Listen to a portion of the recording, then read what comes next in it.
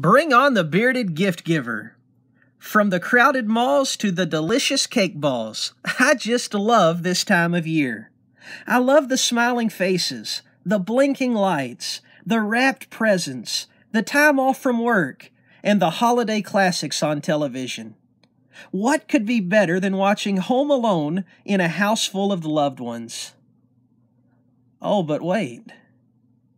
What about the people who really are home alone?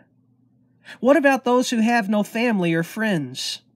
What about the homeless man and widowed woman? What about all the orphans? What about the depressed and downtrodden? What about those in war-torn countries or county jails? I wonder about the father who can't afford gifts for his children, or the woman who can't even have children. What about them this time of year? God has always had concern for the less fortunate, for those who are hurting or hindered. That is why the Old Testament is filled with passages about helping the fatherless, the stranger, and the widow.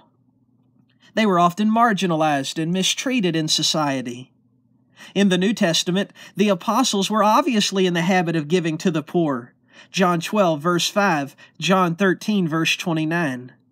And the Lord said that judgment will hinge on whether or not you fed the hungry, clothed the naked, and welcomed the stranger. If God remembers the forgotten, shouldn't we? I love the holidays, the time with friends, the tasty desserts, the silly sweaters, the anxious children running downstairs on Christmas morning. But let us be mindful of the less fortunate and do what we can to help. This holiday season, rejoice and remember.